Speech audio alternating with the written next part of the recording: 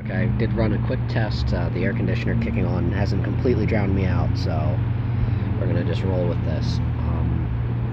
So hi, and welcome. This is not going to be completely a fitness thing, but it's going to focus mainly on that and a little bit more on kind of over-education or utilizing education poorly, I guess. We're very lucky, I think. We have incredible access to everything all the time. You can find lots of good info, lots of bad info, but that's always been the case. You go back 2,000 years, there still were people that wrote shitty books. So, people have their own opinions, and there's other things, and sometimes you read something that's irrelevant that may sway your behavior. With fitness, a friend of mine just started getting into exercise and everything like that, and for me, been doing it for a long time, and it's the summer, so I want to go outside, play rugby with my friends, run, shoot some hoops, stuff like that, so I lose a little bit of physical strength and some size because I'm always zipping around doing this, that, the other, and focusing on skill sets more than physical mass or anything. But, you change your plans. So my friend that was getting into this is completely, we'll say, ground zero. He's got a couple pounds on him, no muscle at all. And he doesn't want to play basketball with me because he doesn't want to lose muscle. Now, he's absolutely correct. You can lose muscle by doing a large amount of cardio, long-term things like that. As you can tell, you see a marathon runner, he doesn't look like a professional, like Hulk Hogan or The Rock or someone like that, or, a lifter. I just picked guys who are physically huge, like Arnold. So he's technically right, but there's nothing for him to lose, and it's hard to get him to grab that because he's like, well, I still have arms and I can pick things up, so I'm strong. He's wrong, but he's also correct, and I think for a lot of things, having so much information, you're smart to read about things and learn and do that, but sometimes it comes back to bite you. Like, it's not going to kill you. You're not going to lose your one day of gains from touching a treadmill or something like that, and trying to relay that sometimes because somebody hasn't taken that step yet to understand how these things work all the way. They'll get an unfair bias against something. As you can tell, I'm outside. I'm covered in sweat because I was out shooting some hoops because it's a nice day. I played basketball in high school, actually, for the manlet that I am. But yeah, I just kind of wanted to do something a little bit about how if you're not really educated on a subject, sometimes you can learn more than you should, and I find it strange that you can overeducate yourself, and you can be correct, but you won't have enough of a standing to know why you're wrong for your particular stance or your goals and dreams. It stands for everything. I see it a lot in investing. I see people that are right about something, but they tend to blow a lot of money or lose a lot of money, and they're right, so it's very hard to disagree with them on their premise or process, but they're applying a situation that fits to somebody else, to themselves, and it's hard because you have to educate somebody on different fields of view or different goals and different plans before they grasp, while they're right, this application of something doesn't work for them. I guess sort of going like back to fitness, you could say it's like, if you want to eat something really healthy for you, you should have a lot of yogurt.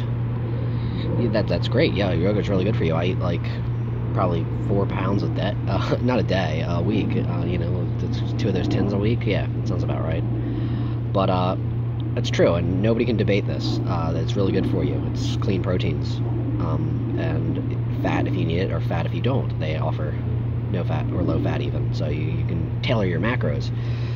And this is you can't debate it, but if you're lactose intolerant, saying eat yogurt's a pretty terrible recommendation. So I guess that's kind of like what I'm trying to say for a lot of people is you got to step back and learn a lot more before you think you know anything, which I think it's a universal thing. You don't know anything until you know nothing. With wisdom, the age grows experience, and the more you learn, the less you know, is kind of the saying. So, but it's just kind of interesting to me. I wonder how many people have had these negative effects throughout their lives. Obviously, you go back 1,000 years, very few people could read overall. So you figure the people that would learn this stuff, and not just education through books, but through anything, now the fact that everybody has a smartphone in the Western world and access to the internet overall not physically everybody, but a vast majority. I wonder how many more people are being affected. Granted, you go back to like folklore and things. How many people heard from their neighbor, you know, if you plant the tree, you're going to lose half your farm, and so they don't plant a tree. And so, you know, I guess it's always been a thing that people just it's hard to argue with someone who also doesn't want to learn, or they're very set with that and their influences. So my gym buddy, trainee, apprentice, I like apprentice,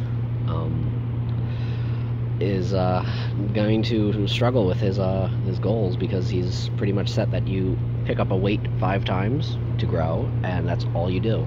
And he's right that if you're going for max growth, but he's not. He's looking to get a baseline and start going. So you kind of want to.